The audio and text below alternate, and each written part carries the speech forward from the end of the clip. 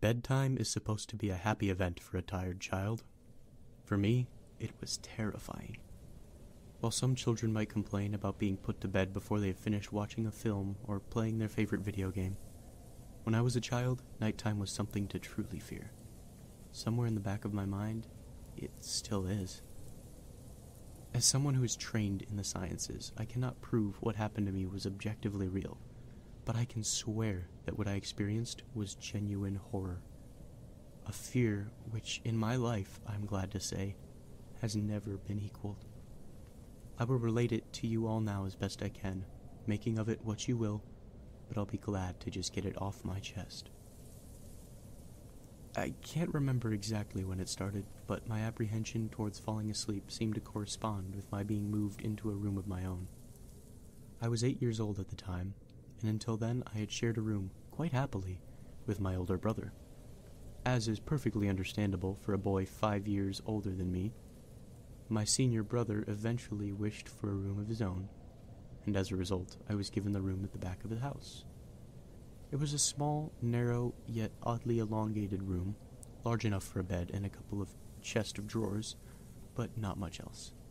I couldn't really complain because, even at that age, I understood that we did not have a large house, and I had no real cause to be disappointed, as my family was both loving and caring.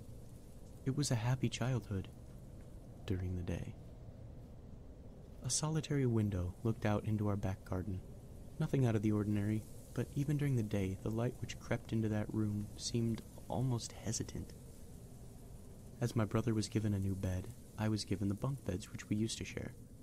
While I was upset about sleeping on my own, I was excited at the thought of being able to sleep in the top bunk, which seemed far more adventurous to me.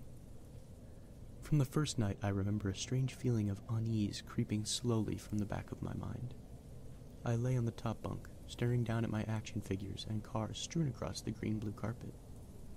As imaginary battles and adventures took place between the toys on the floor, I couldn't help but feel that my eyes were being slowly drawn towards the bottom bunk, as if something was moving in the corner of my eye, something that did not wish to be seen.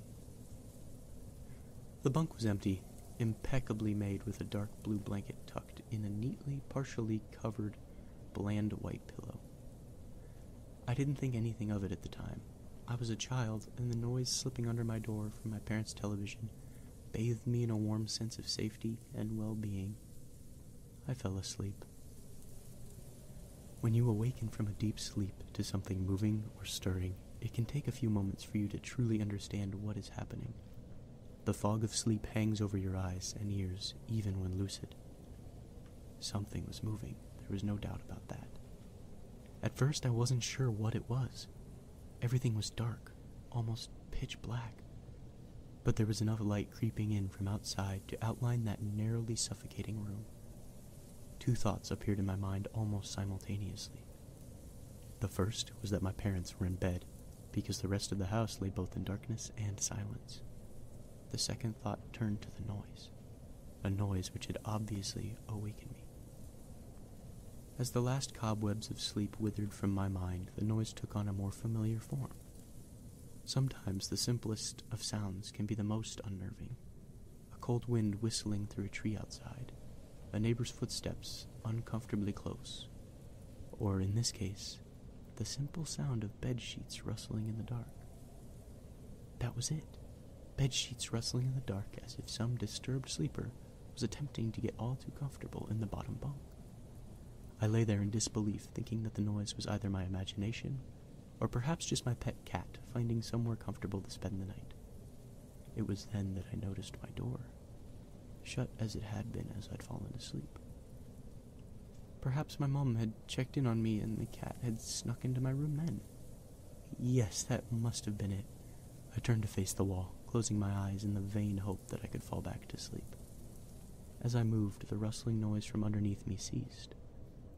I thought that I must have disturbed my cat, but quickly I realized that the visitor in the bottom bunk was much less mundane than my pet trying to sleep, and much, much more sinister.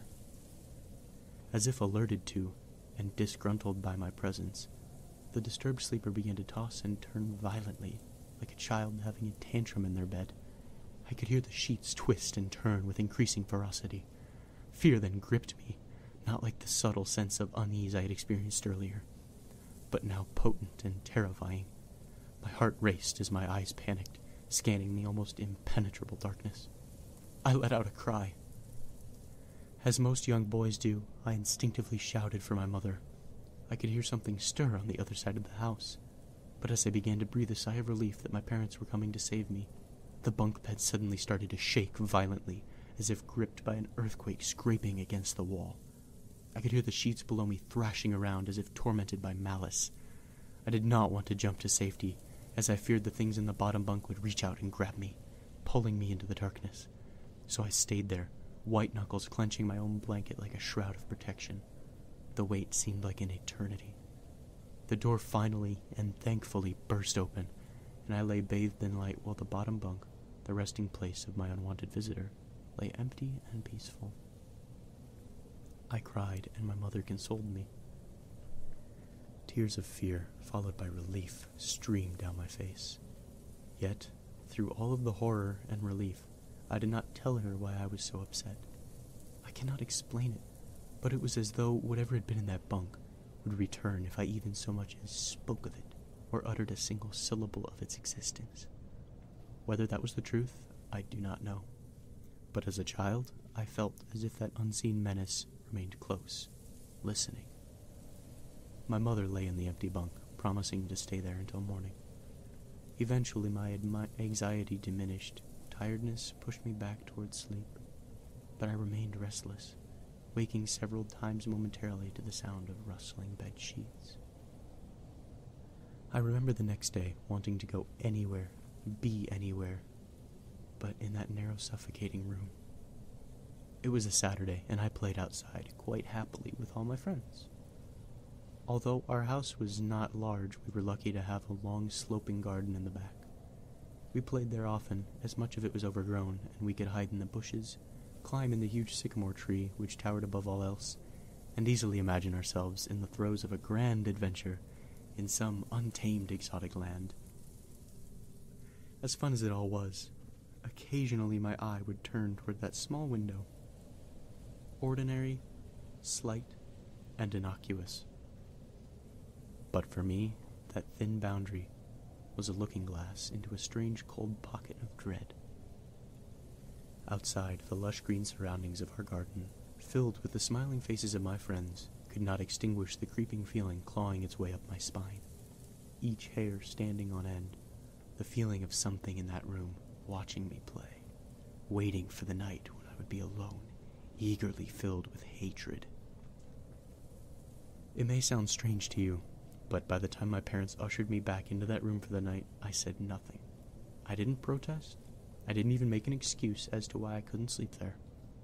I simply and sullenly walked into that room, climbed the few steps into the top bunk, and then waited. As an adult, I would be telling everyone about my experience. But at that age, I felt almost silly to be talking about something which I really had no evidence for. I would be lying. However, if I said that this was my primary reason, I still felt that this thing would be enraged if I so much as spoke of it.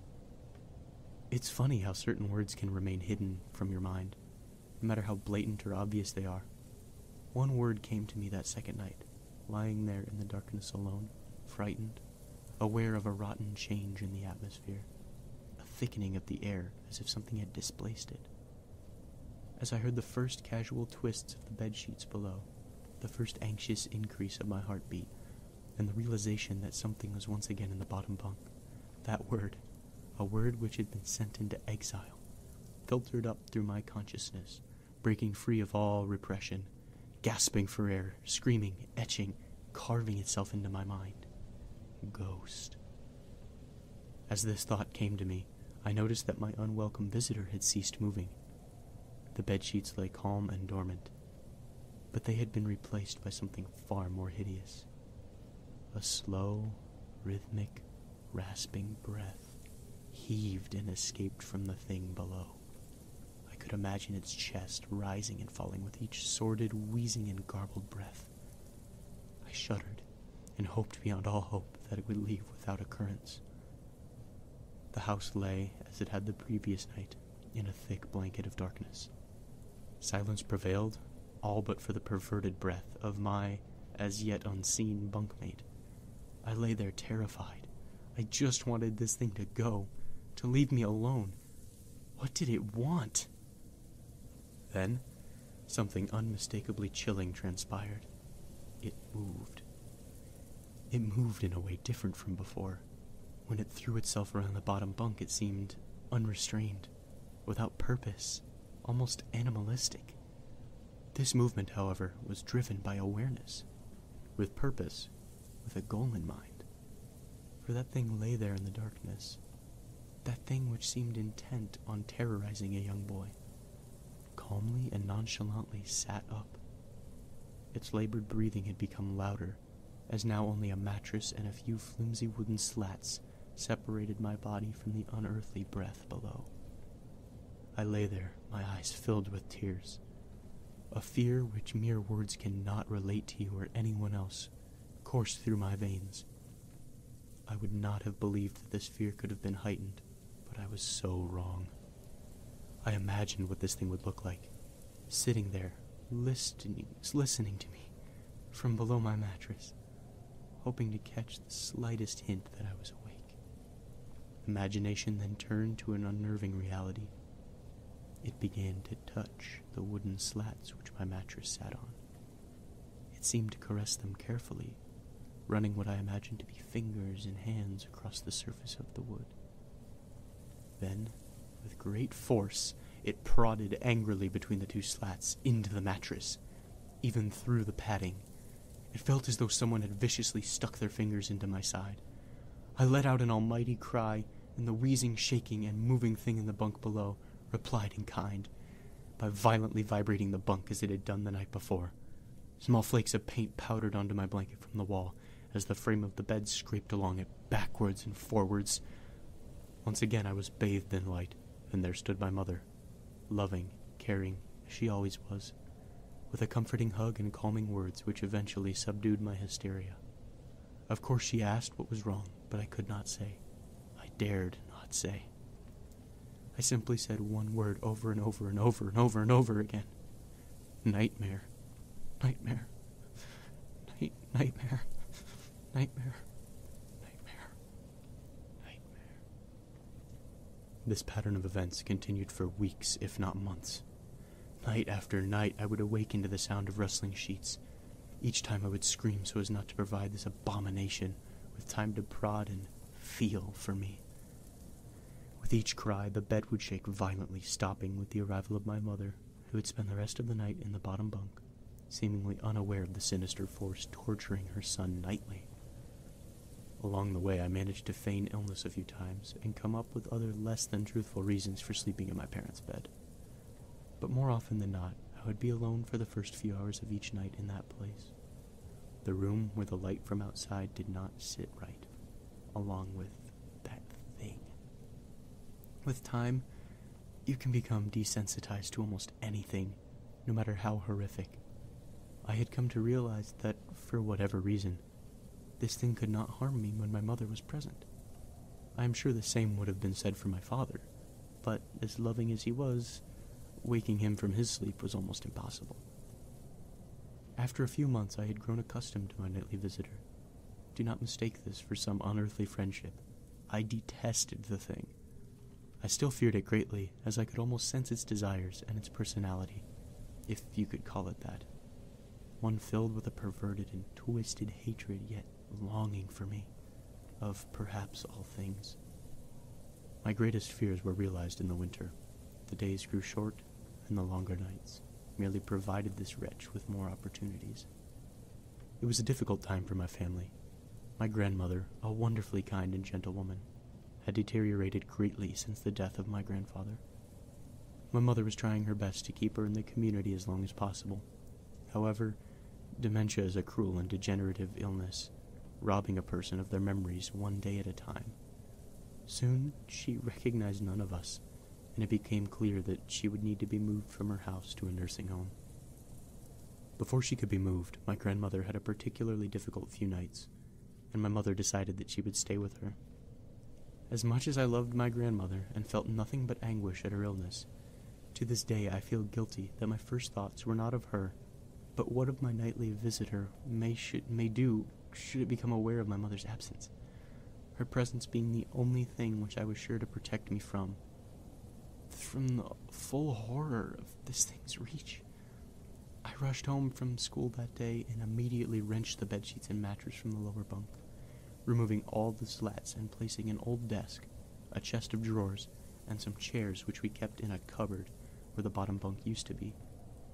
I told my father I was making an office, which he found adorable, but I would be damned if I'd give that thing a place to sleep for one more night. As darkness approached, I lay there knowing my mother was not in the house. I didn't know what to do. My only impulse was to sneak into her jewelry box and take a small family crucifix which I had seen there before.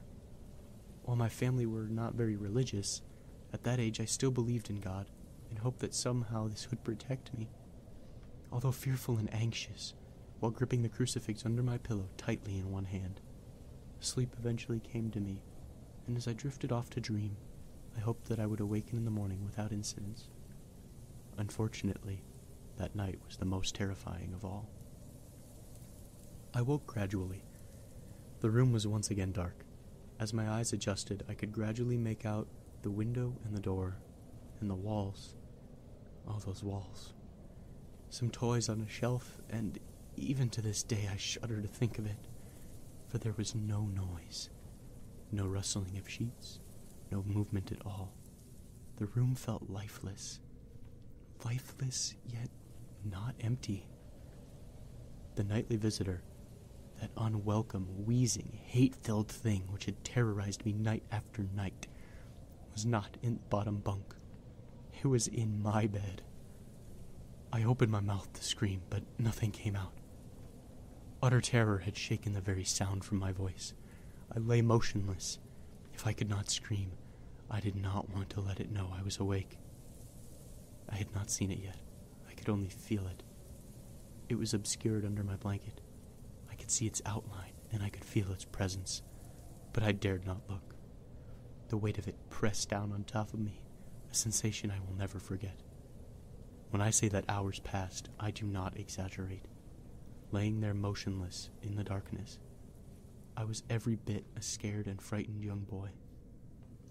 If it had been during the summer months, it would have been a light by then, but the grasp of winter is long and unrelenting, and I knew it would be hours before sunrise, a sunrise which I yearned for. It was a timid child by nature, but I reached a breaking point, a moment where I could wait no more, where I could survive under this intimately deviant abomination no longer. Fear can sometimes wear you out, make you threadbare, a shell of nerves leaving only the slightest trace of you behind. I had to get out of that bed. Then I remembered the crucifix. My hand still lay underneath the pillow, but it was empty. I slowly moved my wrist around to find it, minimizing as best I could the sound and vibrations caused, but it could not be found. I had either knocked it off the top bunk, or it had, I could not even bear to think of it, been taken from my hand. Without the crucifix, I lost any sense of hope. Even at such a young age, you can be acutely aware of what death is, and intensely frightened of it. I knew I was going to die in that bed if I lay there, dormant, passive, doing nothing. I had to leave that room behind. But how? Should I leap from the bed and hope that I make it to the door? What if it's faster than me? Or should I slowly slip out of that top bunk, hoping not to disturb my uncanny bedfellow? Realizing that it had not stirred when I moved, trying to find the crucifix, I began to have the strangest of thoughts. What if it was asleep? It hadn't so much as breathed since I had woken up. Perhaps it was resting, believing that it had finally got me, that I was finally in its grasp. Or perhaps it was toying with me. After all, it had been doing just that for countless nights, and now, with me under it, pinned against my mattress with no mother to protect me, maybe it was holding off, savoring its victory into the last possible moment, like a wild animal tasting its prey. I tried to breathe as shallowly as possible, and mustering every ounce of courage I could, I reached over, slowly, with my right hand, and began to peel the blanket off of me. What I found under those comfort covers almost stopped my heart. I did not see it, but as my hand moved the blanket, it brushed against something. Something smooth and cold. Something which felt unmistakably like a gaunt hand. I held my breath in terror, as I was sure it must now have known that I was awake. Nothing. It did not stir. It felt dead. After a few moments, I placed my hand carefully further down the blanket and felt a thin, poorly formed forearm. My confidence and almost twisted sense of curiosity grew as I moved down further to a disproportionately larger bicep muscle. The arm was outstretched, laying across my chest, with the hand resting on my left shoulder as if it had grabbed me in my sleep. I realized that I would have to move this cadaverous appendage if I even so much as hoped to escape its grasp.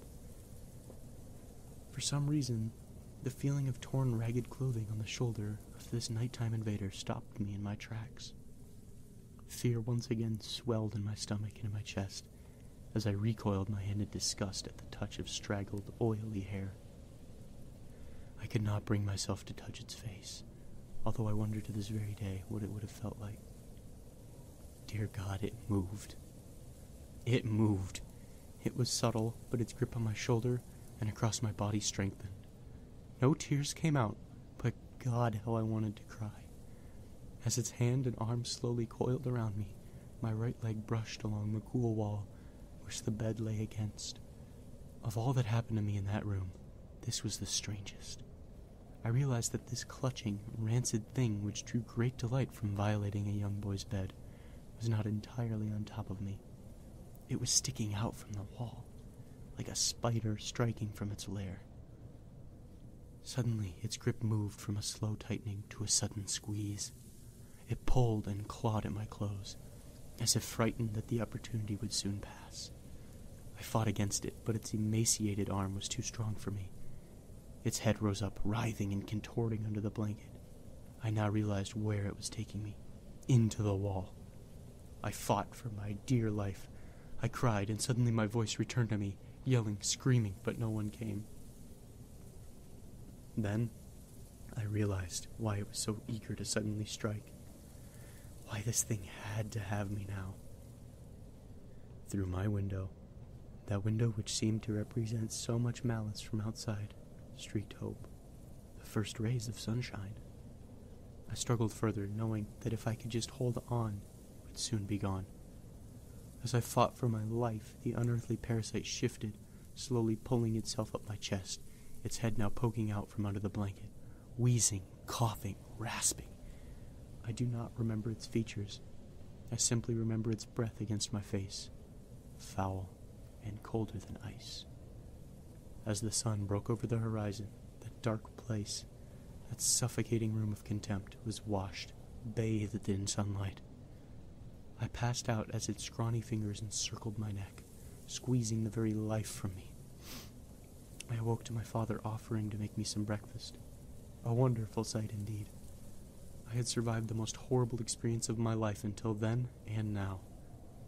I moved the bed away from the wall, leaving behind the furniture I believed would stop that thing from taking a bed. Little did I think that it would try to take mine and me. Weeks passed without incidents, yet on one cold, frost-bitten night, I awoke to the sound of the furniture, where the bunk beds used to be, vibrating violently. In a moment it passed. I lay there sure I could hear a distant wheezing coming from deep within the wall, finally fading into the distance. I've never told anyone this story before. To this day, I still break out in a cold sweat at the sound of bedsheets rustling in the night, or a wheeze brought on by a common cold. And I certainly never sleep with my bed against a wall. Call it superstition if you will, but as I said, I cannot discount conventional explanations, such as sleep paralysis, hallucination, or that of an overactive imagination. But what I can say is this: The following year, I was given a larger room on the other side of the house, and my parents took that strangely suffocating, elongated place as their bedroom. They said they didn't need a large room, just one big enough for a bed and a few things. That lasted 10 days. We moved on the 11th.